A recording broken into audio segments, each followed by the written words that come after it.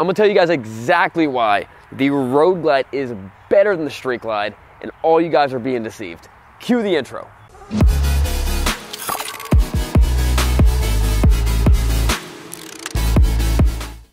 I'm Sean from Srkcycles. I'm here with my new best friend, 2013 Road Glide Custom.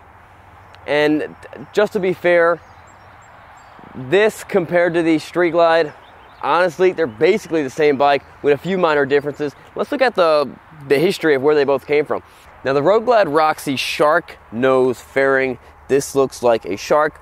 And this came out in the early 80s as the FLT Tour Glide. And it was, the same pretty much thing. So what this is this is very similar to a Street Glide. This is basically a Street Glide, but instead of a fork-mounted fairing, where the fairing is mounted to the forks, and when you move the front tire, the fairing moves with it.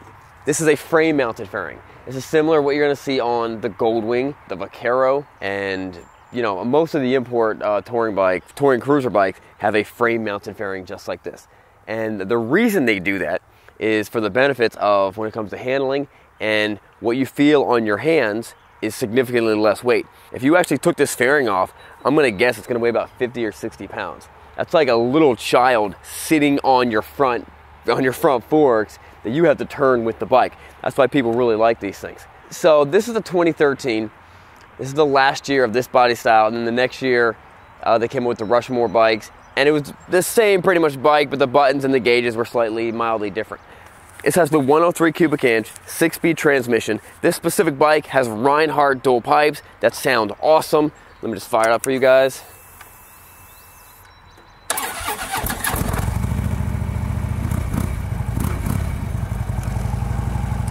It's got a great sound. Of course, it's got cruise control. These 103s are known to go a long time, well over 100,000 miles with no problem. 17-inch front tire. It also has these awesome little storage compartments right here that you can throw your phone in, and of course this is throttle by wire. Now, another difference about these bikes is you feel like you have more space on the Road Glide. I'm 6'2", and you can see I got tons and tons of space. You just feel a little more open. The Street Glide's gonna come in a little closer to you. That's why a lot of real tall guys, they'll normally pick the Road Glide over the Street Glide just for the space aspect of it. So this is the Road Glide Custom, and this also comes in a couple different models. Some years you could just get a Road Glide. Some years you can get the Road Glide Custom, and then they have the Road Glide Ultra. The Road Glide Ultra has the tour pack up here and the extra speakers. And then actually the most expensive Harley Davidson you can buy is the CVO Road Glide, but they're pushing in around like $45,000.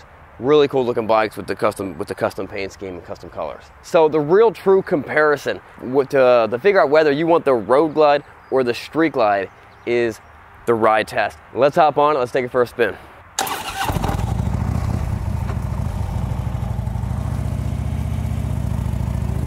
All right, guys, before we do the test drive, let's do the words of wisdom. Hebrews 4:16. Therefore, let us draw near with confidence to the throne of grace, so that we may receive mercy and find grace and help in times of need. I'm gonna put this right here. I'm gonna forget that right there. There's no doubt in my mind. All right, let's put on the gloves. Guys, gloves are very important. You could definitely shred up your hands if you don't have proper gloves. If you ever wonder what kind of gloves I wear, the only gloves I wear now, M1 Moto gloves. If you're interested, click on the link below. These bars are turned up a lot. I'd probably prefer them turned back a little bit. But you can see there's a lot more room. This is much more forward than the, you almost can't even reach the stereo. The stereo for the electric glide would be like right here. You definitely feel a lot more spaced out. A lot of guys, I've heard this story a bunch of times where people have been riding Harleys forever, and then they go and jump on a Road Glide and they fall in love. They didn't like the way it looked. I'll admit, I never liked the way they look until I rode one, and then it's kind of an acquired taste. Now I think they're awesome, mainly because they're unique. You don't see them as much.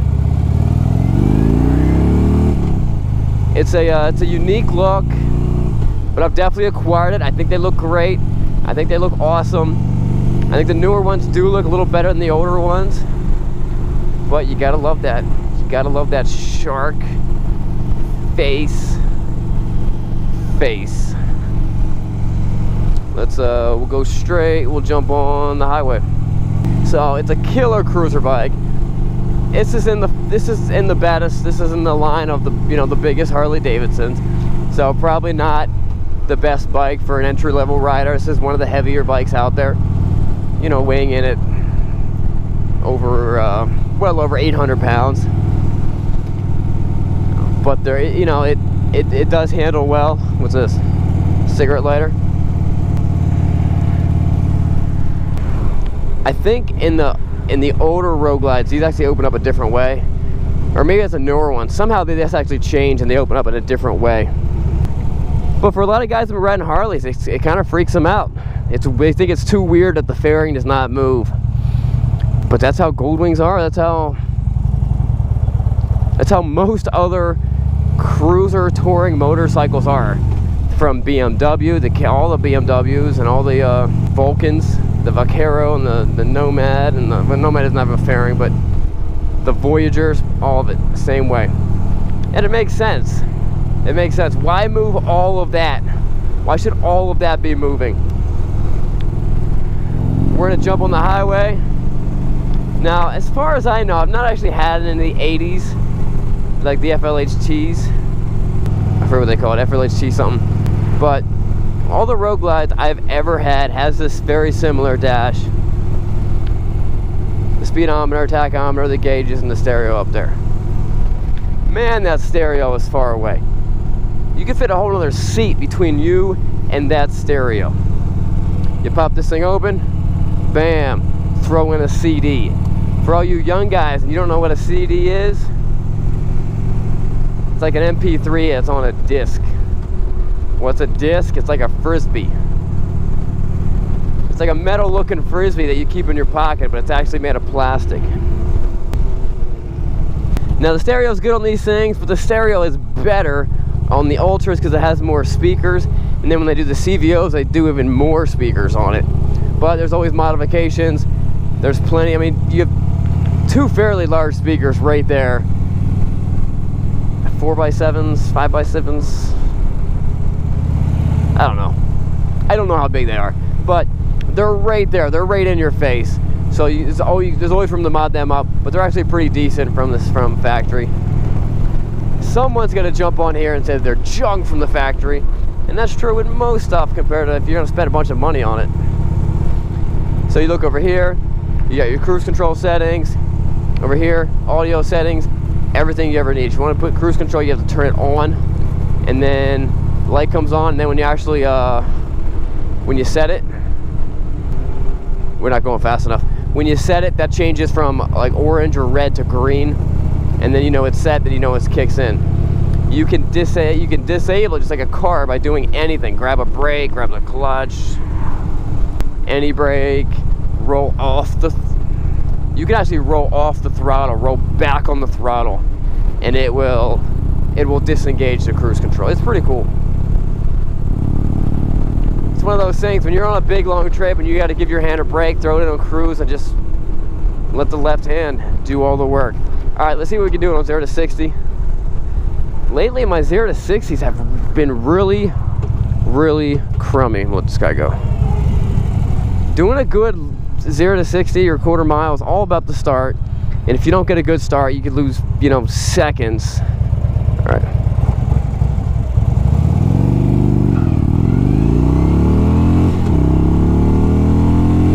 There. Of course, this is a 6-speed transmission, so you got all the gears you could possibly want. And that fairing, you know, somehow I'm still feeling wind. It's actually doing a great job blocking all the wind from hitting my helmet, but my arms and everything are still getting cooled down. Actually a little bit better than you would with the Electroglide platform. The most expensive motorcycle we've ever sold was a CVO Road Glide. It was like, maybe it was 1 year old, had 10,000 miles. Beautiful bike. We sold it to a guy in Florida. I love how these things run. They handle great. If I had to choose between a road glide and a street glide, okay, it's like TV. It's like when you're TV shopping.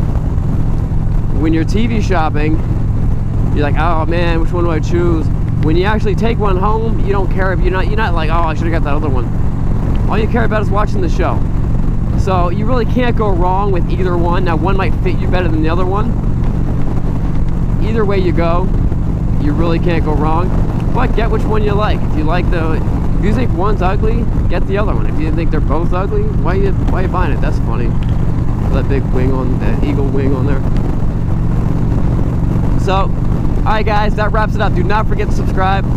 Don't forget to check out our other channel, Bikes and Beards, the Bikes and Beards channel. We're actually doing 2 videos a week now, one on Wednesday and one on Friday. It's a lot of fun. If you're interested in buying these gloves, these are lined with Kevlar. These are extremely durable. Almost overkill for riding motorcycles. But you know what? When you're riding bikes, you need that. Guys, we'll see you later. Remember, it's not what you're riding, but where are you going? Hold up, I'm back. I didn't mention this, but this is very true. This bike is just so much lighter. Now, when I say it handles better, what I mean is it's just lighter. It's just lighter in the corners. Everything about it just throws into the corners so much better. It's which is very relaxing. That's what I mean when I say it handles better. All right, that wraps it up. We're done now. Go watch the next video. We'll see you guys later.